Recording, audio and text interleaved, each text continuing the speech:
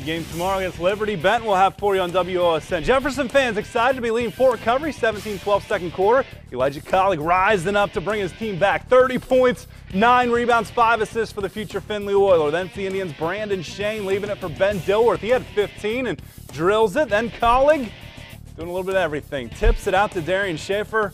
Fort Recovery takes an 18-17 lead. They keep the pressure on in that second quarter. Great baseline move by Alex Kaiser. 6-point advantage for Purple. Jeff Katz respond. Ross Thompson to Austin Jettinghoff. Normally it's the other way around. Jettinghoff passing to Thompson on the football field. That's a 3 anyhow. Fort Recovery keeping the pedal down. Dilworth to Shane. Another triple. They were on fire while our cameras were there.